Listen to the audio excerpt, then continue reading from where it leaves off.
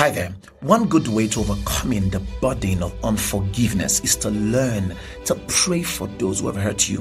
Whether you believe they did it deliberately or unconsciously, it's important that we learn. It's important we embrace this as a virtue. No one should succeed in keeping you small in life. No one should succeed in killing your passion, your zest, your zeal, and your joy in life. As we pray for those who have hurt us, we'll feel better about ourselves, we'll feel better about them, and more than anything, we'll have a free heart to receive from God. There is something that bitterness does, unforgiveness does. It sort of closes your heart from receiving from God. It's important that you embrace this as a virtue. No one is worth taking you to hell. It's important. Let go. Let God.